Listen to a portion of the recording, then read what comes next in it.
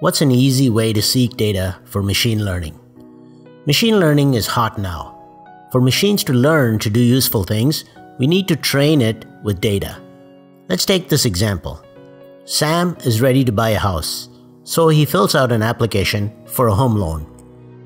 The bank collects information from Sam, like his bank balance, his credit history, his monthly income, his age, his address, his assets, and so on.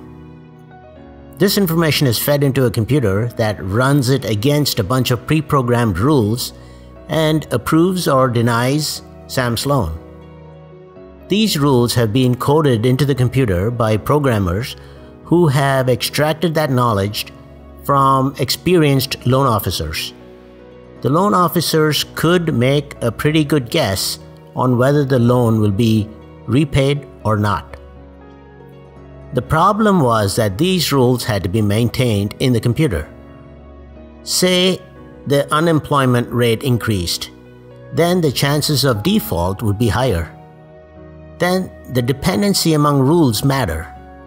Maybe the bank has to increase the income limit, but then if the customer has enough assets, perhaps the income doesn't matter. Perhaps the default rate depends on the loan amount, and these rules apply only to smaller amounts. Things can get really complicated pretty quickly with such interdependencies, and rules are hard to maintain. So instead, we use machine learning to approve or deny loans. To do that, we would feed the machine lots of historical data about customers who took loans, including information about who paid it back and who didn't. With this data, machine learning algorithms can identify the underlying patterns in the data and figure out which attributes really matter in figuring out which customers are likely to pay back the loan.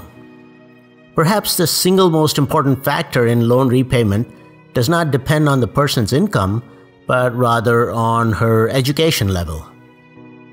In this video, I won't discuss machine learning algorithms.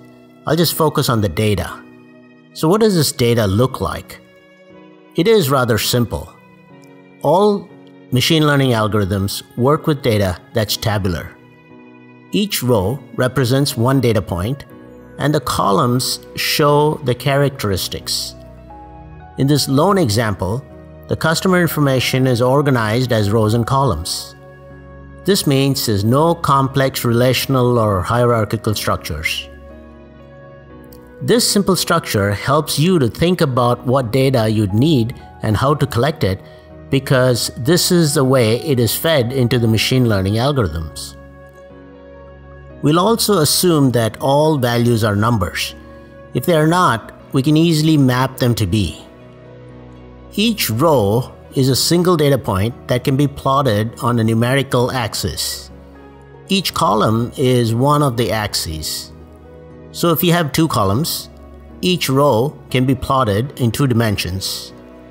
If you have 3 columns, each row can be plotted in 3 dimensions. After 3 dimensions, visualizing the data gets difficult, but you can imagine that each row is a point in multidimensional space.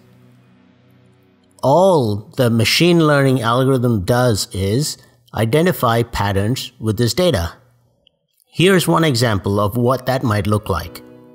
The green marks customers who have paid back the loan, and the red marks customers who have not.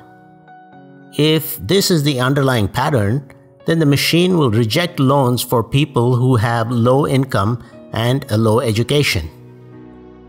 By the way, this example is fake and is for illustrative purposes only.